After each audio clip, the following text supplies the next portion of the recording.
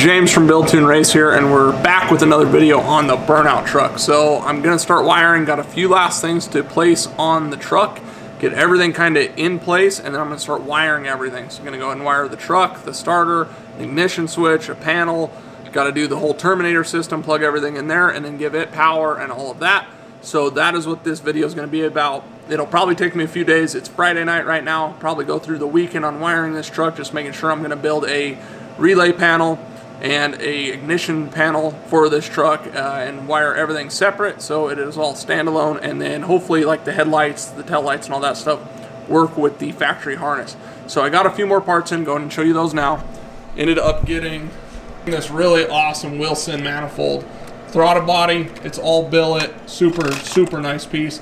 So I got that in, and then I also ordered the bracket for a 4150 style throttle body that hooks onto the factory throttle cable if I can find it. So I got it set up to where it's going to work with the stock throttle cable, pretty nice, and I don't have to mess with a lot. Going to have a little bit of a loop here, but is what it is. And then I went to the parts store, grabbed a gasket for this thing, and gonna get this all mounted. And I got a starter with some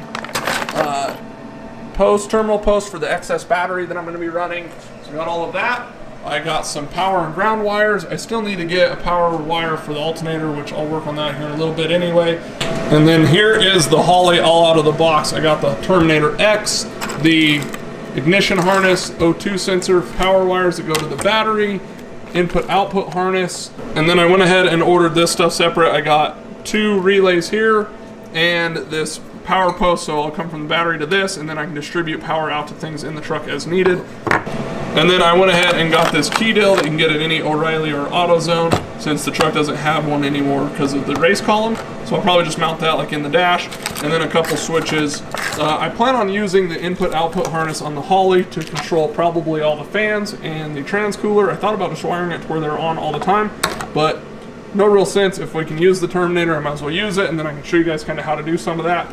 The Terminator also has a built-in map sensor, so I'm going to go ahead and probably use that just to try it. It's an NA deal, and this sensor will work. And then I have a few other relays left over from the Mazda build. Going to go ahead and use those up on this project. And that's pretty much the Holley.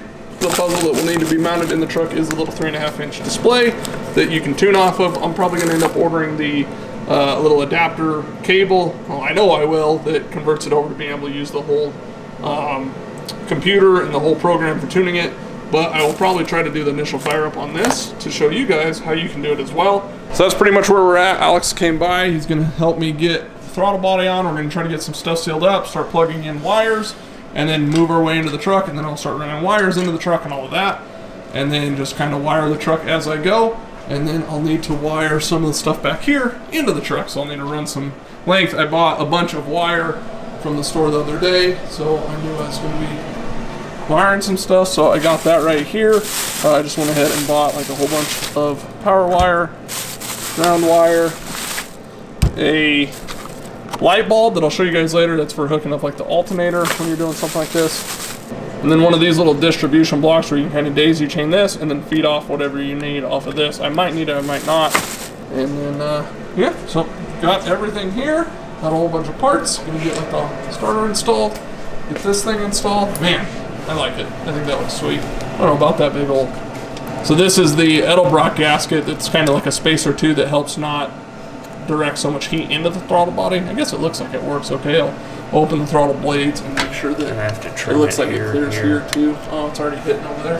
Yeah, so we got 2 little nubs that hit the gasket right here. If I decide to make this work, then I guess this is what you use. I don't know. It's not like a normal paper gasket, but I guess this is considered a gasket. So that's what it says on the bottom. That's what it says. So we'll see. But I see what you're saying. It's starting to hit down here. So might have to clearance a little bit of it. The throttle will open and close all the way. At first it would hit like right here, and then it started rubbing on the backside, and now it clears all the way around there. So we're gonna go ahead and get this on there, get it tightened down, should be good. But you wanna do the honors? Show the people the throttle opening and closing. All the awesome work that we did. All the way, check it, yep, all the way, shut it. There it is, all the way. Oh yeah. So that's good. Now we'll probably go ahead and start plugging in a lot of this stuff. This is all the Holley EFI stuff, so crank will go down below. Even ignition will plug in here. And then, so we'll just have to kind of work everything out. Idle air control, intake air temp, TPS. So that's what's nice about this Wilson is everything was set up to just plug right in to the harness using like LS style sensors here. So I'm gonna go ahead and go through the harness. Everything's labeled real nice. Knock sensors we won't be using, ground to the head. And then I also cam, which will be in the back. Oil pressure is in the back, so these go to the back, so we'll suck this in a little bit more. Then also going to go ahead and start wiring up the battery. I got these little posts here. I'm gonna actually, when I first did the Camaro, Holley suggested going to 2 separate posts, separate from where everything else ties to, but you have to, now it just says directly to the batteries, but I'm still gonna go ahead and separate. I'm gonna go ahead and hook the Holley power and ground off of this harness here to it. So that stuff will run inside, go to the ECU.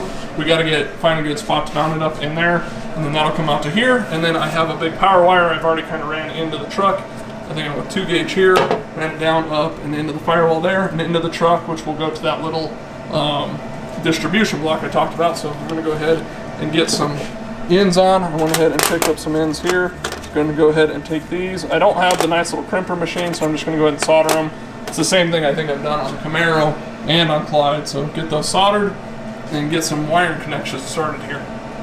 And then also all the injectors are in, those 80 pounders, which the injector harness is separate. I went ahead and ordered the correct one. This is an EV1 harness. So then these EV1s plug right onto here. So this will plug into where it says injectors, which is probably that one, possibly. Yep, that is the injector, so that'll plug into there, and then give us all of our injector wiring. So we go ahead and get all those hooked up. I almost wonder if I should have swung these and went to the inside, but I guess if you're working on them, it makes it easier if they're on the outside, but probably cleaner if they're on the inside. But we'll go ahead and get this all hooked up. Just run it all. I think Alex has the, what do you got? You got CTS, coolant temp sensor, which will be here. TPS, fuel pressure. Eventually I'll end up getting a fuel pressure sensor that goes in here, one of them 100 PSI sensors. It screws right into there, plug it in. I might get a little tight with these hoses now. IAC. Intake, idle air control, so that plugs in clear back here. That'll be, so we got some little routing, kind of clean up, tuck the harness back a little bit, and so we're gonna go ahead and do that. And then this actually goes to the other side. This is the wideband harness that Alex already screwed the wideband sensor into this pipe here. So those two will go together there. So that kind of gives you guys a general idea of kind of where we're going to run everything. It'll look a whole lot better. We just got to start plugging everything in. So here is one of the power wires we're going to reuse actually off the S-10. I'm going to use this one to go to the starter. So it already has a fitting on this end. And then I'm going to go ahead and solder this in. So I kind of just set it right here, heat this up, feed solder down in there. Once it's done, I'll end up kind of gripping it. I think I've used vice grips before. Having a nice vise like this, I can probably take the vise and squeeze it more towards the top, so you have more fluid of solder down in the bottom, so then it, once it all solidifies, it can't pull out of this connector here.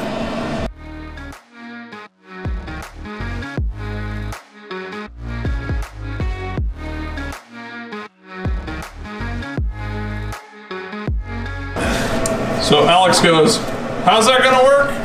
On the Camaro, the wideband plugs right in, but the Terminator runs a different style wideband sensor, which they're not methanol friendly, so I hope I can still run this on methanol and it'll live. If not, I'm gonna have to figure something out, but I wanted to run a Terminator. I guess on either okay, but methanol, but I'm gonna try it. If I kill a sensor, I kill a sensor.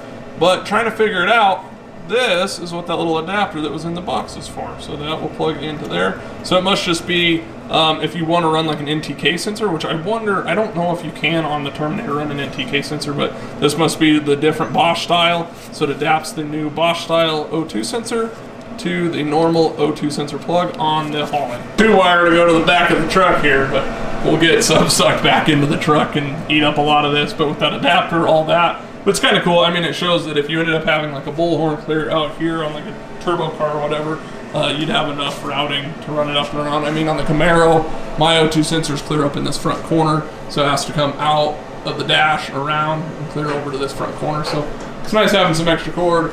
Until you don't need the extra cord, then you gotta hide it somewhere. So that is what we're gonna do. We're gonna go ahead and suck that back into the truck, and as well as much of the other wires that we can once we get everything plugged in to kind of tighten it up to the truck on the firewall.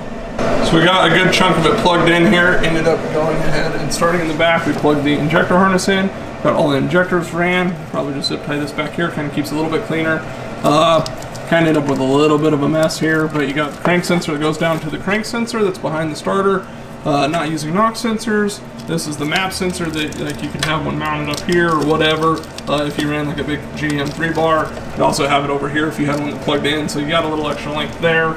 They seem to give you a little bit of extra length on everything. I pull some of this more into the cab as well. Pulled as much as I could here to still be able to get to the grounds that will go to the head. And then over here you guys can see on Holley they end up giving you a fuel sensor plug that's compatible with like their 0 to 100 psi sensor. It's not like a stock fuel pressure sensor or anything. The wiring right here kind of gets a little tight and iffy at best because all this is designed to run up here to like a stock LS intake, because that's what they designed these around, as a stock LS intake. So when you go tall here, it kind of gets a little tight on like the coolant temp sensor, but it's not bad, not real tight. It's just this little junction's kind of ugly. Probably add some more tape back to it, because like your intake air temp sensor is usually clear up here in an intake tube. Your idle air control is usually way up here on the throttle body. So a lot of these wires are meant to actually keep running forward and plugging in. Some people, they'll rework a Holley harness where they will cut it back out of the harness, bring it back, and then re-exit it. I could do that. I might end up doing that. I don't know. I don't really like shortening up wires and trying to repin all the stock style connectors. Maybe one day, but for right now this is going to at least work, make sure everything's good. I also don't want to cut up a harness since, you know, it's warranted. Holley, if there's something wrong with it, they'll take care of it and all that. So I'm just going to try to leave it. I'll probably, like I said, come back in here with maybe a little bit of tape. As you guys can see, like I could make a little slit here and free this wire up a little bit, then retape it.